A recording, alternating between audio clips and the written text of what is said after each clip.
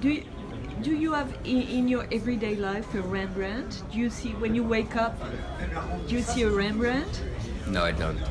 We made it a policy from the earliest point in our collecting that it was far more important to us that as we were taking these paintings out of the private domain, that we were putting them back into the public domain.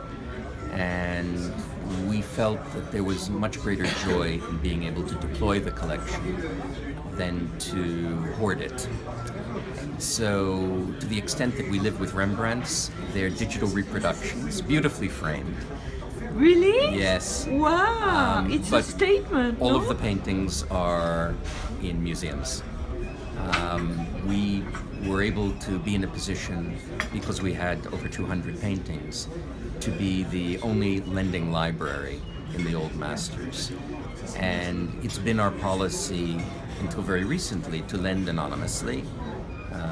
The name of the collection, as you noticed, it's not our family name. It's the Leiden collection because it's an homage to Rembrandt. Yeah. But when you wake up, you look at the painting? No. Everything is in your head? Yes. Conceptual in a way, right? Well, one could argue that Rembrandt was the first to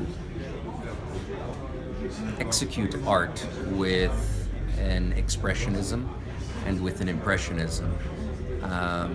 The best way to be able to find that common ground, that golden mean, is being able to have a very special pleasure, a very special privilege, being able to have possession of the paintings, but nonetheless to make sure that while we own them, it's the broader public that sees them and appreciates them. The greatest gift that we can give back to Rembrandt is to encourage that our own generation sees him in the way that past generations did as well.